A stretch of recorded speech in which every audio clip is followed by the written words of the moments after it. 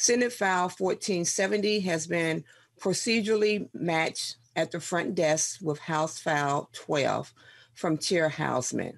So we will first need to put the House language onto the bill.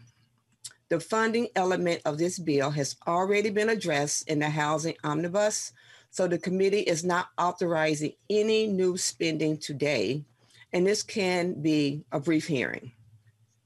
Vice Chair Olson, would you like to move the bill and then move to substitute the House language? Yes, Madam Chair. I move that Senate File 1470 be recommended for placement on the General Register, and I will also move to substitute the language from House File 12 onto the bill. Thank you. All in favor of the Olson motion to substitute the House language, say aye. Aye. All opposed? No. Motion prevails.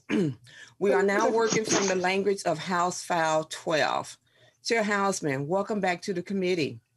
Please tell us about your bill. Thank you, Madam Chair. Yes, House File 12 is once the eviction moratorium ends, we need an off-ramp.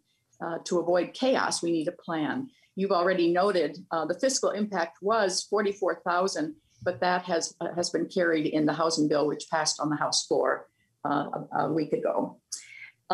And that's the fiscal impact. I'm assuming you want to hear something about the content of the bill as well. What is your plan as chair? Yes, Chair Hausman. Can you just give us Thank you. An overview? So on March 13, 2020,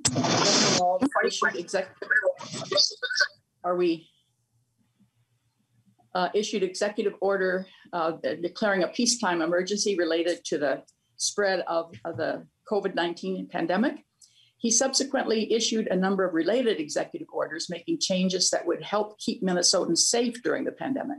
This included an order which prohibited evictions except in cases where a tenant seriously endangers other residents or is engaging in criminal behavior. That was later modified, but the idea was it's impossible to stay safe at home if you are evicted from your home. Nothing in any of these executive orders removed the responsibility for tenants to pay the full amount of rent owed. And that, of course, is one of the issues that we dealt with partly with housing assistance last year. The bill maintains the prohibition on evictions due to non-payment and allows evictions in cases where a tenant poses a danger to others, engages in criminal behavior, or remains in the property after they've been notified to vacate so the owner or owner's family member can move in. Landlords may not assess late fees when non-payment of rent is due to a tenant's COVID-19 related income loss. They also cannot increase rent more than 6% and cannot increase rent during the peacetime emergency if they have increased rent during the previous 12 months. Just an aside, members, it's been interesting to me in the debate about this bill and others. Landlords seem to have changed their names. They are now using the term housing providers, which I think is an interesting change.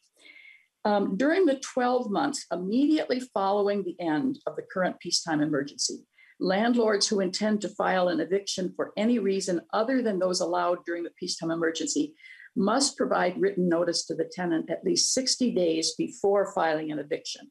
No late fees may be assessed and rent may not be increased during that 60-day period. That 60-day period is intended to allow a transition, and I'll speak later to the amount of federal money that can help us through this process. Just a point, the eviction moratorium wasn't issued as housing policy. It was issued as a public health imperative. Most of the discussion on this issue by those who want a complete and immediate end to the eviction moratorium focuses on the concept as if it is purely housing policy.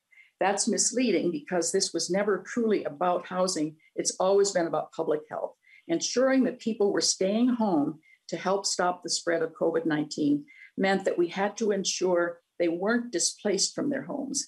And at a time when so many came with a distinct and immediate threat of furthering the spread of COVID-19 at a time when cases were spiking, we could not afford that risk.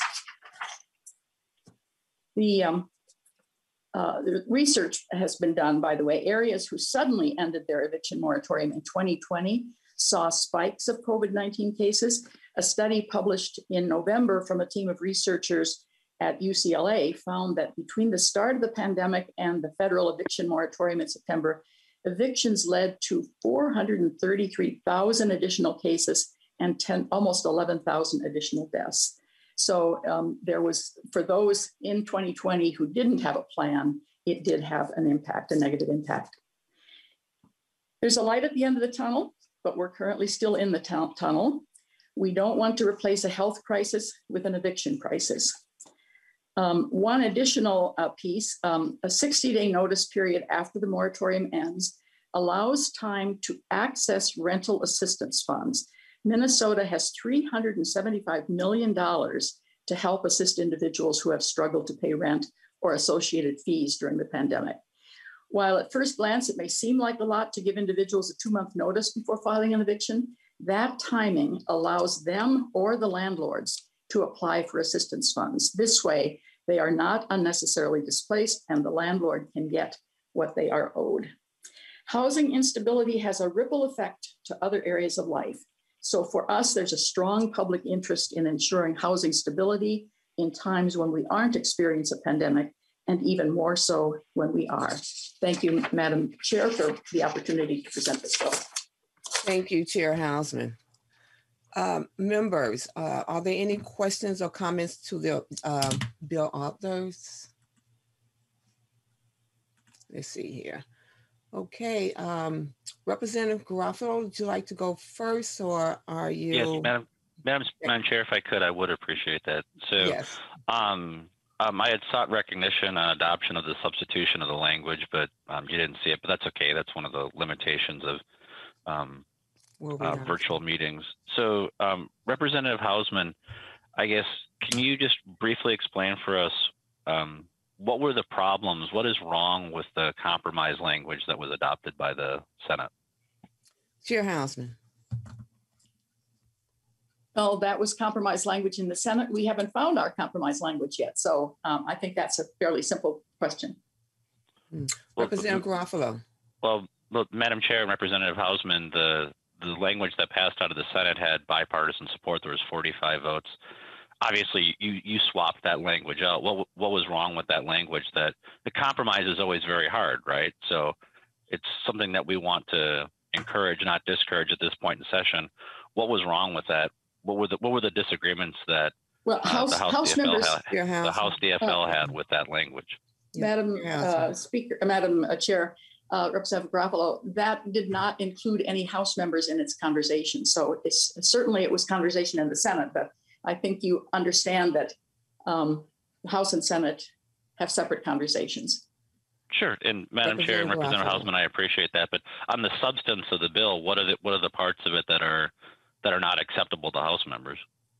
Since I have not had any, Madam Chair, since I have not had any opportunity to invite House members to be part of that conversation, we haven't had an opportunity yet to indicate what we would agree to and what we would not. Okay, Representative Garofalo. So, Madam Chair and Representative Hausman, again, I appreciate that fact, and I will tell you that when I look at this issue, my primary concern is that it looks like the DFL is using the temporary crisis of the COVID situation to try to make permanent changes in Minnesota law, that they're trying to leverage that. And so for that reason, Madam Chair, I'm going to ask for a move of reconsideration on the substitution of this language. And I would request a roll call on that. The reason, Madam Chair, and this is primarily as a result of, we're now at the point in the legislative session where we've got the fighting out of the way. You know, we'll have the Health and Human Services debate on the House floor. Today, there'll be more fighting. But this is a time for the chambers and the governor to start moving towards one another and start reaching conclusions on these items. And in this area, the eviction moratorium, there is real damage being caused to real families. I received an email this morning from a constituent. His first name is Bob. I'm not going to use it. I'm not going to give his full name. But this is, Representative Hausman, this is what he wrote to me. He said, Pat, my father is in a nursing home. We are out of funds to pay for his care and need to sell his home to cover cost of care. The problem is we can't evict the renter out of his home due to the emergency order. Is there an exception to Governor Walz's emergency order that allows us to remove the renter? Now, my understanding of that, the answer to that question is no. There are some exceptions to the governor's emergency order, but this is a situation that we're seeing across the state where people are unable to sell their homes. They have people who have had a lease that's expired I guess I didn't get the memo on the landlord versus housing provider terminology, so I'll use the term housing provider. But to my fundamental question here, is it fair to say that the DFL is using the temporary COVID crisis to try to force a permanent change in Minnesota law? Chair Hausman. Madam Chair and Representative Garofalo, I will tell you the most unsatisfying thing to do at this particular point is to frame this in a partisan way. Representative Garofalo. Okay, I appreciate that the description of it may be unsatisfying, but is it accurate though? From this member's perspective, that's the way things look, is that I look at the underlying bill that is, we'll be voting on the reconsideration here now. I look at that and I don't see any way there's any bipartisan support for that. This is moving us backwards away from reaching an agreement, something that we have to accomplish. I will tell you that yesterday I had conversations with staff when I saw what was on the agenda, and I talked to a couple of members on our side of the aisle, and I talked to staff on our side of the aisle, and I said I was genuinely confused by what you guys were doing. This doesn't make any sense to be backing away. You know, I expect the House would make some changes to the Senate language.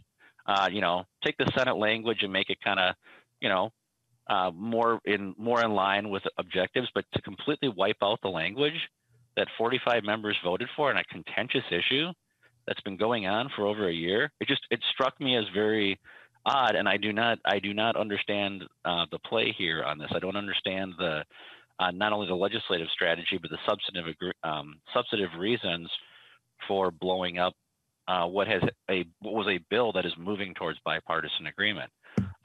Representative Hausman, you and I have known each other for, gosh, it's our 17th year I've known you. Wow, I realize it's been a long time. I feel like I know you well, and I know that you understand legislative history and where things are going. But this is kind of an unusual move by the DFL, the House DFL, that is, to marginalize an agreement and to start up a new fight on this. I would be surprised if there are 68 DFL votes for this bill, but I guess I wouldn't be shocked. And if there's any insight you can provide me, either privately or publicly, our side of the aisle is confused by what you guys are doing on this, in blowing up and backing away from the table and what have been some honest, good felt efforts towards a bipartisan agreement on this. So I'll be voting in favor of reconsideration, and encourage members to do the same. Madam Chair. Chair Hausman. We have not been at the table yet. Here's the way our process works. The Senate passes a bill and the House passes a bill, and we meet in conference committee. That's when we're at the table. At this point, the House has not been at the table or any part of the conversation. Here's just one issue that you may recall when the budget bill came. I talked about the fact that 43 states provide some sort of eviction notice. We are one of only 7 states that provide no notice, that a tenant has no opportunity to prepare to either get current on their bill or to find another place to live. That's one of the ongoing discussions that we will continue to have in conference committee. Okay, so Madam Chair, that's our concern, is that, again, rather than lifting the eviction moratorium, we're seeing members try to use the COVID crisis as a tool and leverage for making permanent changes in Minnesota law. And this is not a good sign. This is concerning, that if that's what some members are going to be relying on, is trying to change permanent law in an effort to have any changes in these emergency orders. This is a very, very disturbing trend, and it signals that the emergency powers aren't going to be going away anytime soon. Thank you, Madam Chair. Okay, Chair Garofalo, so my question to you, I'm sorry, Representative Garofalo, my question to you is, did you vote for substituting the language originally? Madam Chair, I voted on the prevailing side of the motion. You did vote for that. Okay. All right, that's good to know. So my question is, well, we have other questions, so why don't I go to the other questions before we move forward? Representative Nash. Madam Chair, I can wait with my questions for after the motion is reconciled, because I believe we do have to deal with Representative Garofalo's motion to reconsider first, unless I'm incorrect. Representative Scott. Madam Chair, I'm wondering if maybe nonpartisan staff could give us some direction on if what Representative Nash said is accurate. I think that when there's a motion on the table, you have to address that before you go on with any other discussions. But I'm wondering if nonpartisan staff could help with that. Answer that question, Madam Chair. To the nonpartisan staff, can you give us some clarity on whether we need to move with the motion before we go to other questions? Yeah, Madam Chair, members, this is Colby, House Research. You know, I think if members want to speak to Representative Garofalo's motion, then of course it makes sense for the chair to call upon the members and give them a chance to speak. Otherwise, I think it's probably the chair's discretion when to move to a vote to reconsider. I will note under House rules in committee, it's not necessary for the member to have voted on the prevailing side in order to reconsider. That's different from the protocol on the floor. Representative Scott. Thanks, Madam Chair. So is that your intent then, Madam Chair, is to have discussion before voting, or is the discussion going to be limited just to the motion, or is it to the substitute language of the bill as it stood as adopting the DE? My original, Representative Scott, my original thought was that we would have this discussion, but why don't we just move for the reconsideration of the language to the bill? All right, thanks, Madam Chair, and then I'll have questions after that then. Okay, so why don't we move directly to the reconsideration of the bill? And let's do a roll call on the reconsideration of the bill to Madam Chair, the motion to reconsider can be a voice vote by the committee. I believe the roll call that Representative Garofalo was requesting would be on the motion to substitute the House language once we have that motion back before us. Well, Madam Chair and to House staff, I am requesting a roll call on the motion to reconsider. Oh, okay. And if I could give a closing speech on that, well, some of our members maybe wanted to highlight the differences between the two languages, the language that was in the bipartisan agreement and the language that's in the House file. They can feel free to do that, but I would like to give a closing speech before we vote on it. Why don't we go ahead? Representative Garofalo, to you. Thank you. So, Madam Chair and members, as I mentioned in my earlier, it's always hard to reach compromise, right? Especially in this polarized, highly political environment. And so whenever we have an opportunity to work together and move towards agreement, it's a good thing. Now, I'm not saying that the Senate file is, the language the Senate passed is perfect. Certainly there are some clunkers in it, but there really is no reason for us, and it's no reason for the House DFL to take that agreement and not use it as a basis for further agreement. To take it and completely replace it with permanent changes in housing policy that are leveraging the COVID crisis, it really is the wrong thing to do.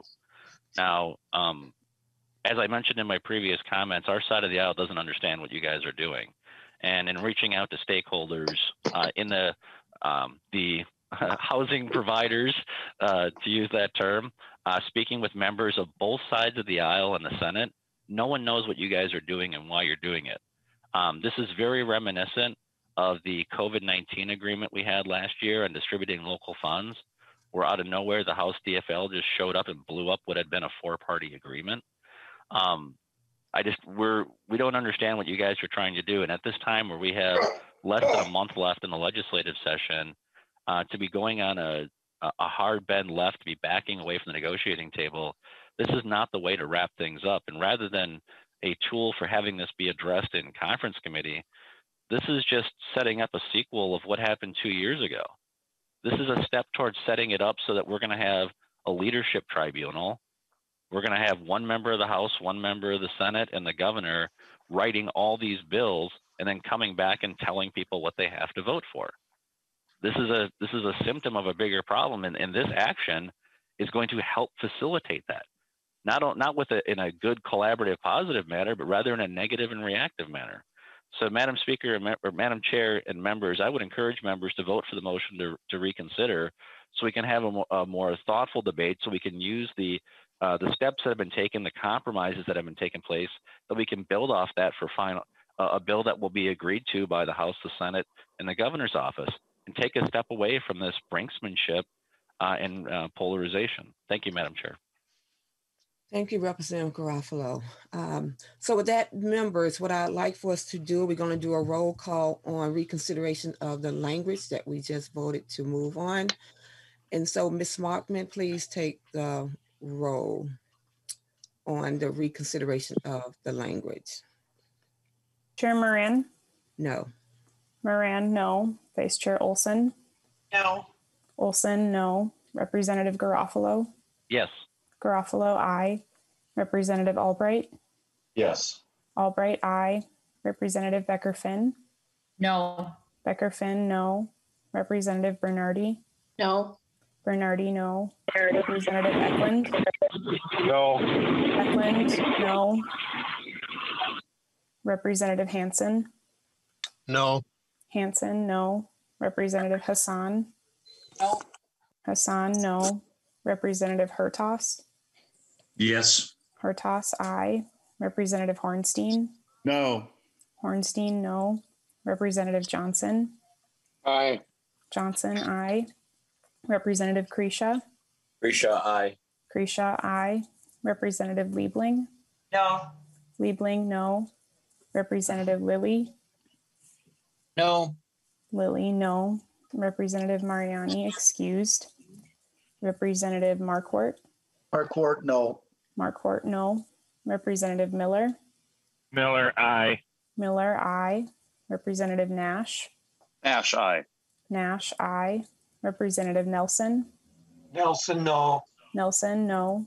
Representative Noor? Noor, no. Noor, no. Representative O'Neill, excused. Representative Pulowski? Pulowski, no. Pulowski, no. Representative Petersburg? Petersburg, aye. Petersburg, aye. Representative Pinto, excused. Representative Schumacher? Schumacher, aye. Schumacher, aye. Representative Schultz? No. Schultz, no. Representative Scott? Aye.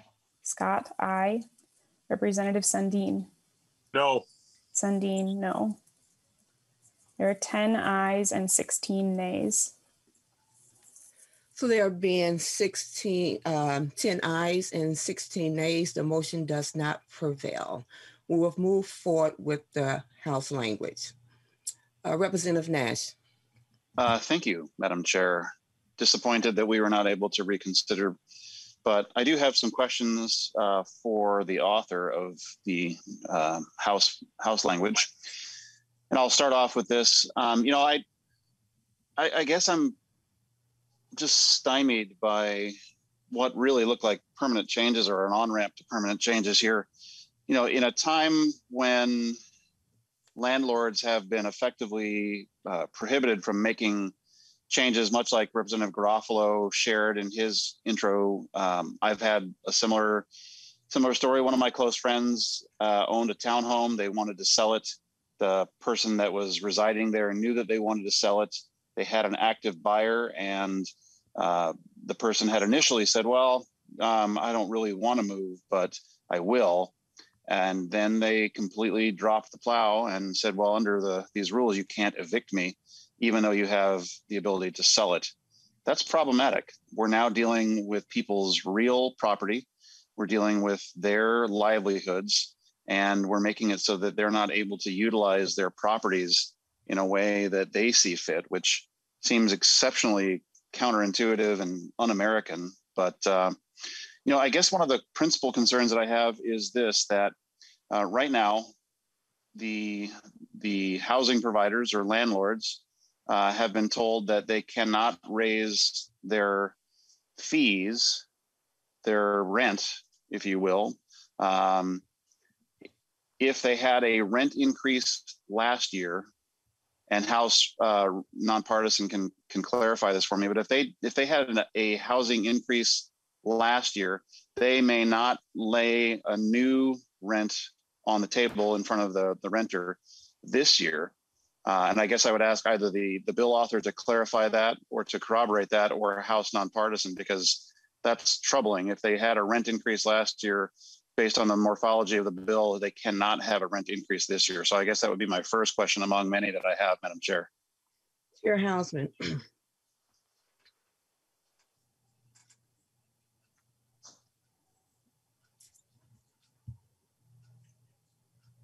Or nonpartisan.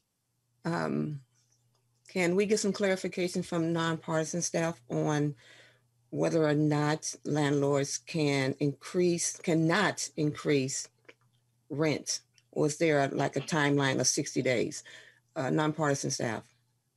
Chair and members, this is Mary Mullen with House Research.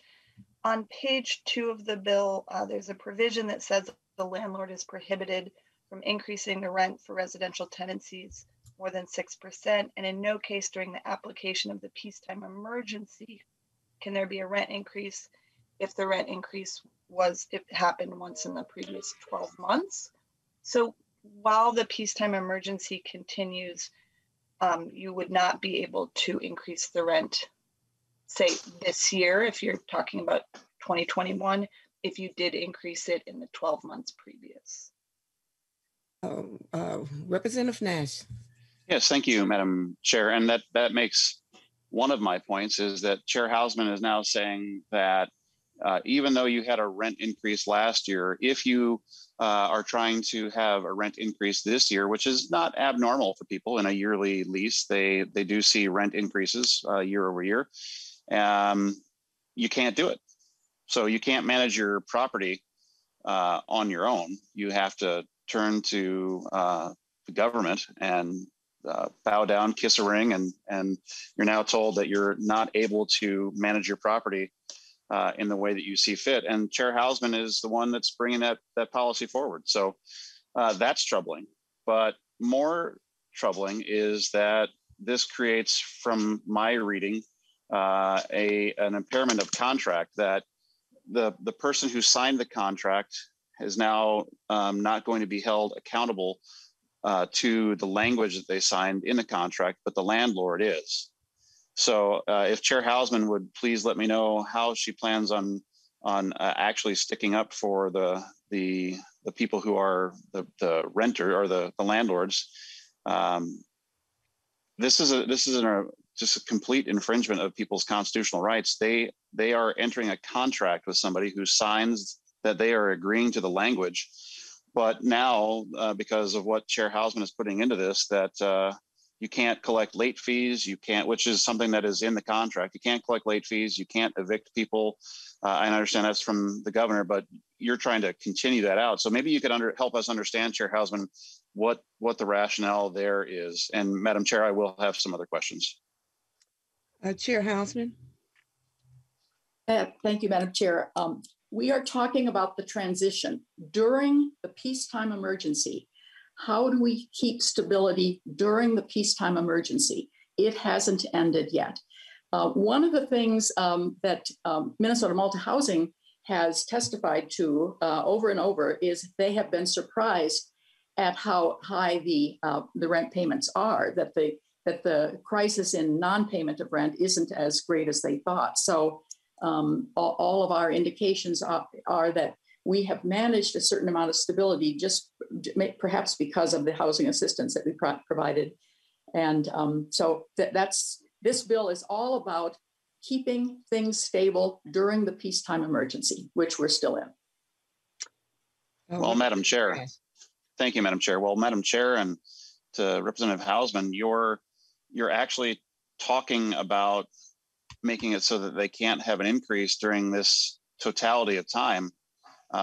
What if they have an increase in their costs that the landlords are carrying right now? You're prohibiting them from doing this with a now apparently year-long off ramp.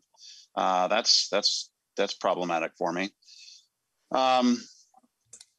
Here's what I will also point out is that Chair Hausman said in her intro that she wants to prolong this in order to get housing assistance plugged in, and the CHAP program, or COVID Housing Assistance Program, that was brought in last year.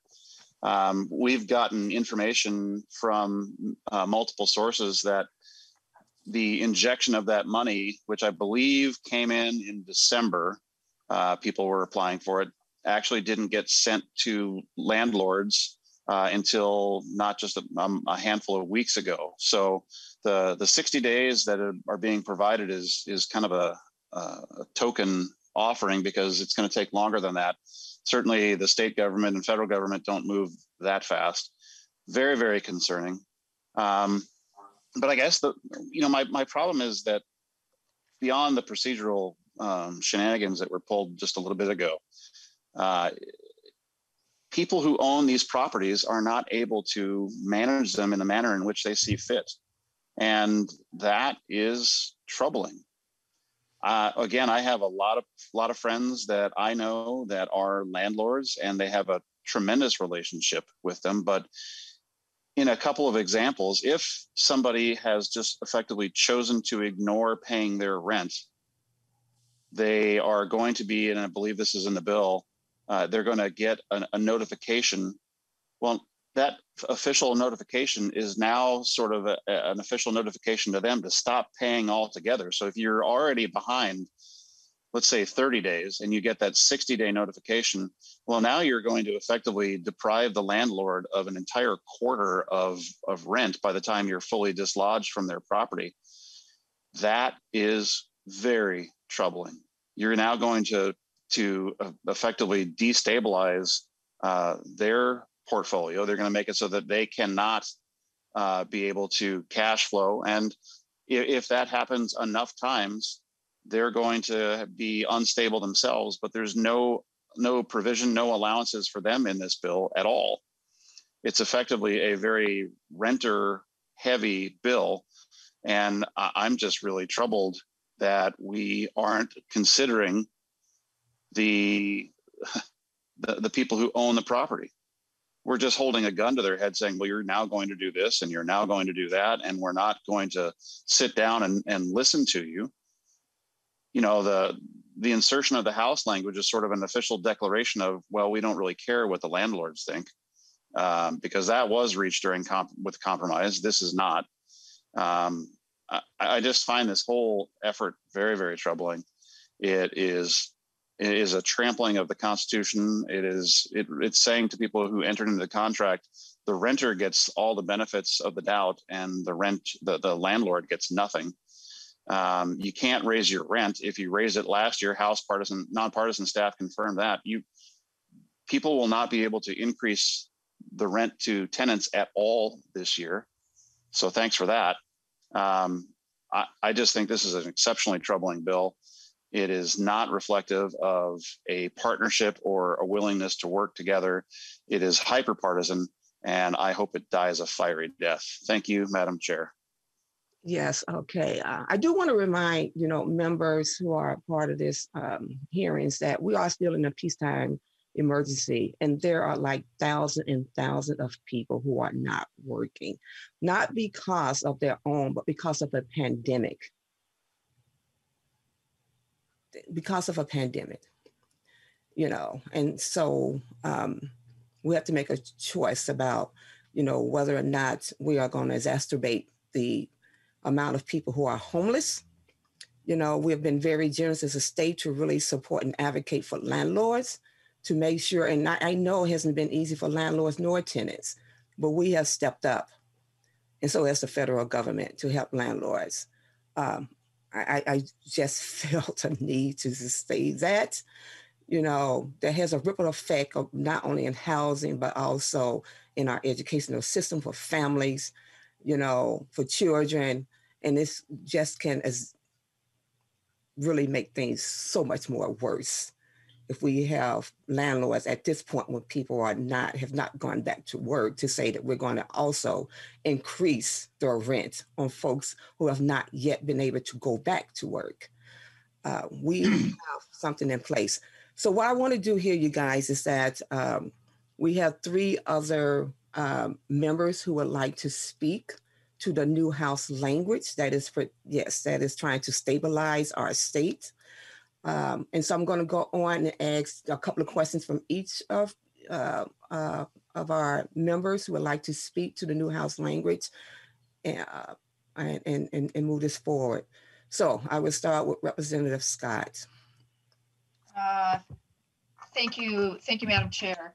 And my questions are for the bill's author, Representative Hausman. And my first question is there anything in this bill that requires a tenant to apply for this emergency assistance? I look at all the money, the federal money that has flowed into the state of Minnesota for emergency assistance, $100 million through the CARES Act, $375 million from the CAA, and then another 152 from the ARP. That totals $627 million. So my question is there anything in this bill that requires a tenant to seek emergency assistance or to seek after these dollars? Representative Chair Hausman. Thank you, Madam Chair. And I don't know if Minnesota Housing is on this call, but I heard from the commissioner already last week. We have now the new process set up for this additional federal money coming in. Overnight, I mean, they literally just watched these applications flow in, thousands already. And again, Madam Chair, I don't know if Minnesota Housing is on to give that number, but it is a staggering number. We don't have to convince anyone. They are coming by the thousands applying for this federal aid. Representative Scott. Madam Chair, thank you. Well, Representative Hausman, I don't know if you received an email. I don't know if this particular housing provider emailed everybody or not. It was somebody that wasn't my constituent, but I did get an email from this gentleman a couple of weeks ago, and he talked about how he has a house that he's renting out, and both people have worked the entire time through this pandemic, and they have not paid him a dime of rent. So under your bill, if I'm not mistaken, people could go a full 2 years without paying a dime in rent. Representative Hausman, how do you expect, let's say for round numbers, a person pays $1,000, their rent is supposed to be $1,000 a month. How in the world are they ever going to get caught up if they're behind $24,000 on their rent? Will these dollars that are flowing in from the federal government, will they cover all of that $24,000 so these people just walk scot-free? And under this bill, there's no requirement that they seek public assistance for their rent. There's no requirement on here that they have lost their jobs. Representative Hausman, I'm at a loss. Please explain all of this to me. Members, nothing, Madam Chair, members, nothing removes the responsibility for tenants to pay the full amount of rent owed. I have enough respect for the people of Minnesota. If they know all they're doing by not paying their rent is their debt gets higher and higher and higher, I have to tell you, I have way more respect for the average Minnesotan to know they would not do that, because they would know there's going to be a cliff at some point. And I just have more respect for them. Members, what this bill tries to do is balance, put some balance to the power dynamic between the landlord and the tenant.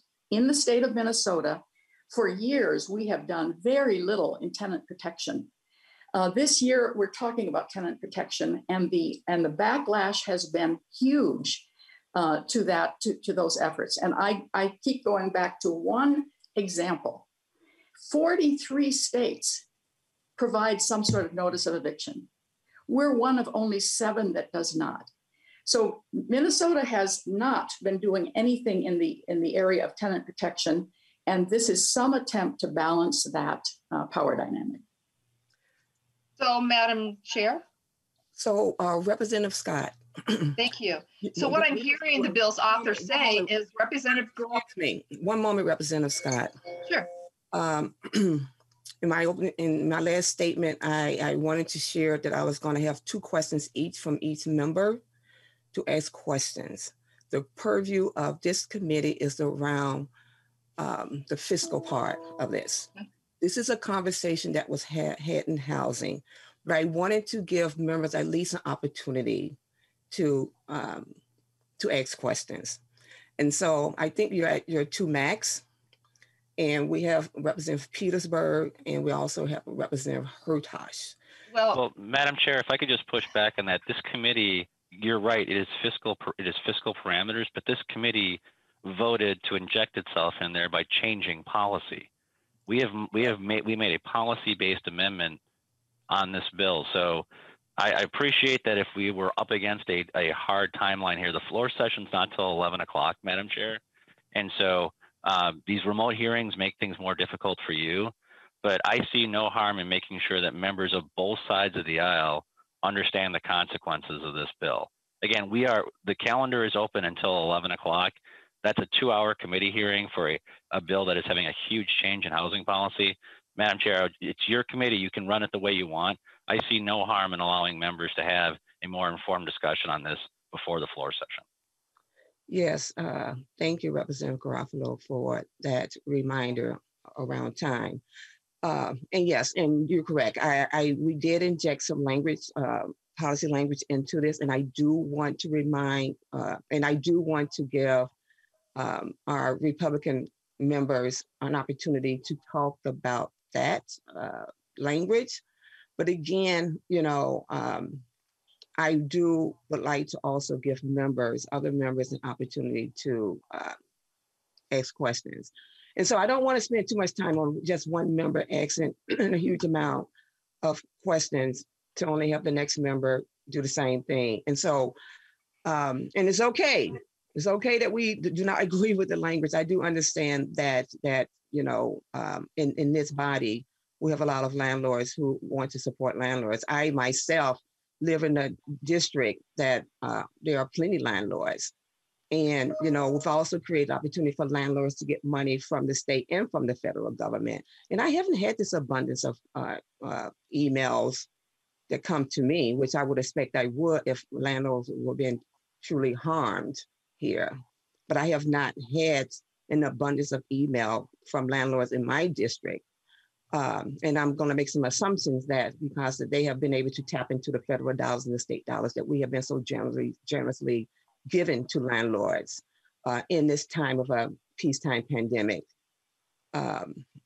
So with that, what I would like to do, Representative Scott, is I will give you another question. Then if we have time, we will come back to you with other questions. So go ahead, please. Thank you, Madam Chair. I really appreciate it. And I'll just wrap up with these comments. You just made the case that Representative Garofalo was making before, that what is being happening here, and Representative Hausman, Chair Hausman alluded to it too, you want to make permanent changes. This isn't just about the pandemic, and this isn't just about the peacetime emergency. You want to codify into law some of the changes that the governor made in his peacetime emergency declaration in the executive order.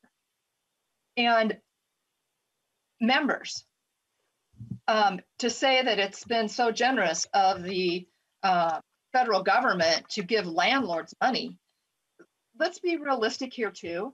The Minnesota Multi-Housing Association has said there hasn't been that big of an uptick in evictions and people not paying their rent.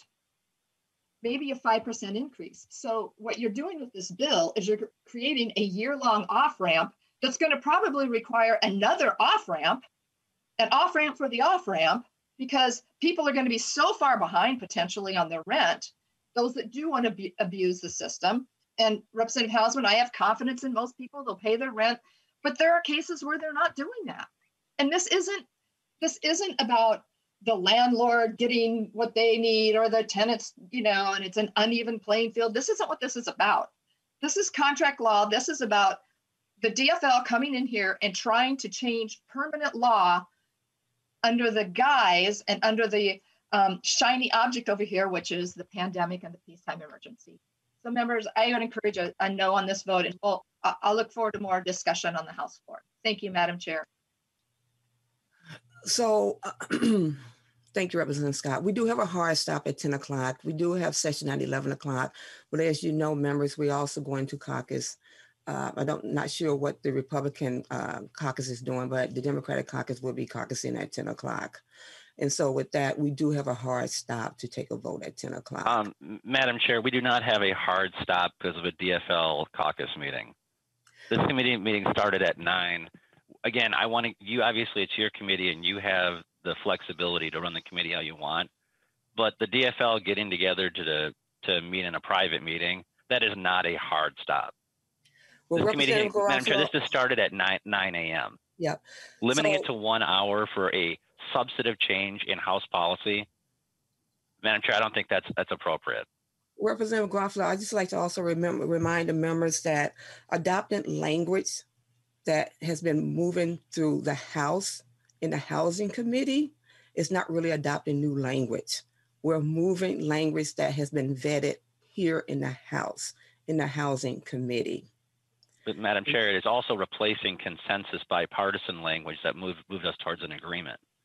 We're in the House. We do what we do in the House. We do not have to agree with the Senate. This is language that has been moving in the Housing Committee. Right, but Madam Chair, the minority party is under no obligation to agree with the DFL.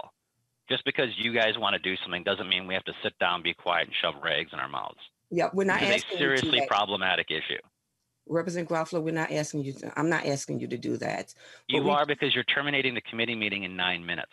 We do. All we're asking for is the ability to highlight these concerns. We understand you guys have the votes and you're going to pass it. This is a seriously problematic issue. We're simply asking that you not artificially limit the meeting to 1 hour. So members, I do want to remind us that because of our previous passage of the Housing Omnibus, this committee has already voted on the fiscal element of this bill, which is our primary jurisdiction. To the extent that the members wish to discuss the policy of the bill, that conversation will be best held on the floor. Representative Petersburg. Thank you, Madam Chair. And to the author of the amendment here and the bill, I'm confused because I think I hear differing information from you that at least I don't understand. It sounded like you said that this bill amendment was trying to deal with the difficulties in evictions and so forth during the peacetime emergency, when I thought this bill only dealt with after the emergency. The other thing that you said was that the reason for the 60-day notice was so they have time to access for the assistance. But then later you said, well, they're accessing it right now. So I don't understand why they can't access it now. And why are we dealing with something that's supposed to be for the pandemic during the emergency for 12 months afterwards? If I could get some clarification there, I'd appreciate that. Sure. Is that Madam Hausman? Madam Chair, they are applying right now. It takes a while. With that massive number of applications, it is simply going to take a while for Minnesota Housing to process those applications. So they're applying, but the process of accessing those funds is going to take some time as they process those thousands of people. Okay. So if I could have my second question, if you're going to limit us to two. Yes. Thank you. So that just kind of brings to the point that really they know now whether they're in trouble or not, and they could be accessing it. I'm not sure why 60 days later, and the bill also doesn't indicate whether or not 6 months after the pandemic ends or the executive orders ends, somebody loses their job. They could end up with 60 days after that for no reason concerning the pandemic itself. But my second question is in regards to Section 3, when it talks about the court beginning an investigation. To me, it's unclear as to when they need to do that. Do they do that after the 60 days? Or do they do it when it first starts, et cetera? Because obviously we know that court investigations can take, well, anywhere from 60 to 90 days additionally before they can make that investigation. So that's kind of unclear to me as to when the court would make that investigation. And maybe Chair Hausman can clarify that for me. Chair Hausman.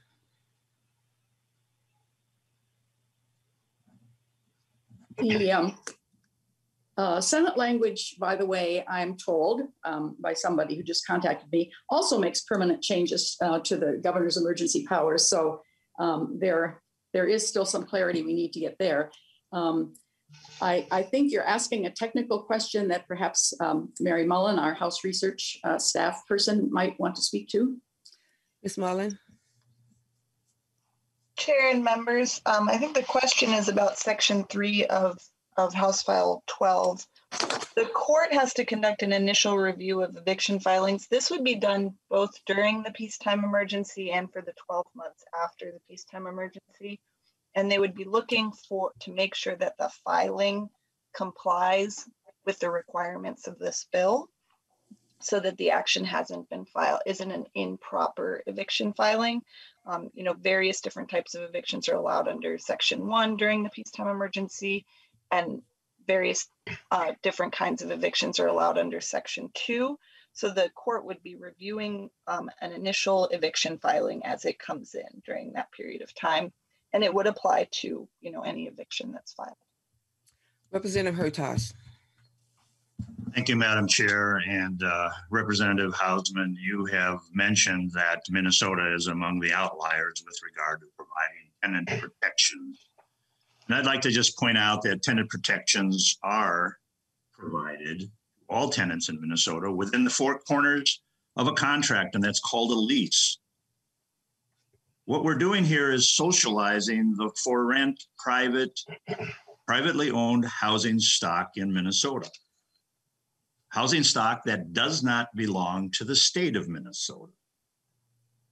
Members, your actions really are promising to move private capital away for the long term from providing additional housing stock and future housing stock.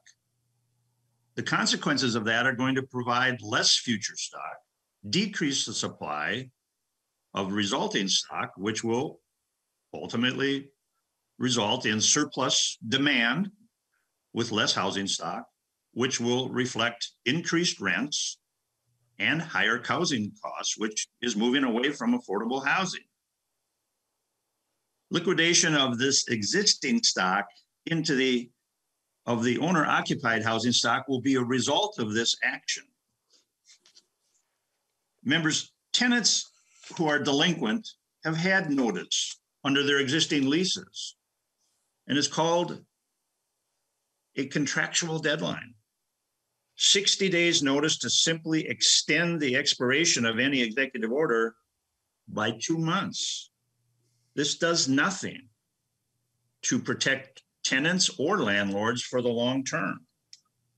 Everything you're doing is exacerbating the affordable housing crisis for the long term. And members, lastly, it promises to tighten the mortgage financing and the capital or supply for those who have been willing to take a risk and be a housing provider. Why would anybody under these laws be incented to create more private rental market?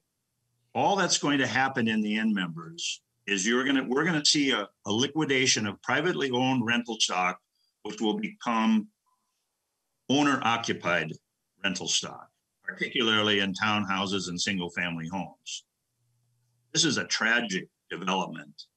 Members, please vote no to this. Thank you. Representative Garofalo, would you like to do your closing statement? Thank you, Madam Chair. And again, I want to highlight for you and members of the DFL, the reason why we are bothered by the fact that you're terminating this meeting right now is the DFL has been using the House rules to stop us from debating these items. so the Senate language that was adopted, we can't even offer that as an amendment on the House floor now. That'll be blocked under the DFL's interpretation that it's not germane because it has Chapter 12 changes in it. So if you're wondering why we're having this discussion now, it's because that was your guys' decision. You won't let us have the debate anywhere else. So I do, Madam Chair, I understand the difficult job you're having here, but limiting this to 1 hour really isn't, that's not fair and it's not appropriate. Regarding the subject of the bill, what we're seeing right now is, unfortunately, the black helicopter conspiracy wing of the Republican Party is being proven right. People who have said, you know, this emergency authority, Walz and the DFL are never going to end it. They like the emergency authority. Think about it. The emergency authority accomplishes what? It allows people, you can't evict anyone for not paying their rent. Well, as long as the emergency authority is in place, that's going to continue. What else do they want? They want moratoriums and limitations on what landowners and landlords and private property owners are able to do in terms of terminating leases, in terms of bringing in new clients, in terms of modifying, working with people to modify leases. It eliminates all their authority to have control over their property. So the reason why this debate today is so important, and the reason why this bill, in replacing compromised language with partisan left-wing policy, the reason why it is so disruptive is it is validating people's concerns that the DFL are never going to let this emergency end. This emergency authority isn't going to be going away anytime soon. We said this last year that the concern is that Tim Walz is going to keep this emergency authority until Election Day. And the actions you guys are engaging in today is further evidence that you are looking to build a case to keep this emergency authority in place until November of 2022. This is concerning, it is disruptive, and it's something that people need to have a higher level of awareness on. The bill you're voting on today moves us away from compromise, agreement, and resolution to these issues.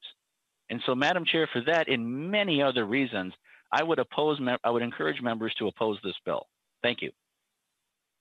Thank you, Representative Garofalo. I would just like to state that by no means do we want this pandemic, this peacetime emergency to continue on. You know, we would like to see, you know, people continue to, you know, to receive vaccinations, wear their masks, social distance, wash your hands, all the things that the CDC recommend that we do so that we can get past this pandemic and go back to a regular life. That's what we really, really absolutely want to do, is to go back to normal life where you're like, we're tired of this, you know, but there's a process. The pandemic, COVID-19 showed up. And because it showed up and killed over, I believe, over 500,000 people, it's why we're in this position right now. It's why people are not working. It's why individuals are not able to really pay their rent. It's why we put protectors in place so that people would not be homeless on the street, further spreading COVID-19. And members, I just want to remind us again that, you know, the House Ways and Means is the fiscal element of the legislature. And because of our previous passage of the Housing Omnibus, this committee has already voted on the fiscal elements of this bill, which is our primary jurisdiction. So to the extent that I have allowed members to discuss it, it's way beyond our preview in this committee. Purview. I just preview. Thank you, Representative Hotas, that I knew you would show up for this. You know, it is beyond what was really allowed in this committee, you know, and this conversation is best really been held on the House floor. And so with that, members, Vice Chair Olsen renews her motion that Senate File 1470 as amended is recommended for placement on the General Register. Ms. Sparkman, please take the roll. Chair Moran. Aye. Moran, aye. Vice Chair Olsen. Aye. Olsen, aye. Representative Garofalo. No. Garofalo, no. Representative Albright. No. Albright, no. Representative Becker-Finn. Aye. Becker-Finn, aye. Representative Bernardi. Aye. Bernardi, aye. Representative Eklund. Representative Hansen. Aye. Hansen, aye. Representative Hassan. An aye. Hassan, aye. Representative Hertas. Of course, no. Hertas, no. Representative Hornstein. Aye. Hornstein, aye. Representative Johnson. No. Johnson, no. Representative Kresha. Kresha, no. Kresha, no. Representative Liebling. Aye. Liebling, aye. Representative Lilly. Aye. Lilly, aye. Representative Mariani. Mariani, aye. Mariani, aye. Representative Marquardt. Marquardt, aye. Marquardt, aye. Representative Miller. Miller, no. Miller, no. Representative Nash. No. Nash, no. Representative Nelson. Nelson, aye. Nelson, aye. Representative Noor. Noor, aye. Noor, aye. Representative O'Neill, excused. Representative Pulowski.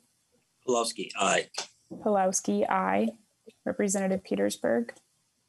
Petersburg, no. Petersburg, no. Representative Pinto, excused.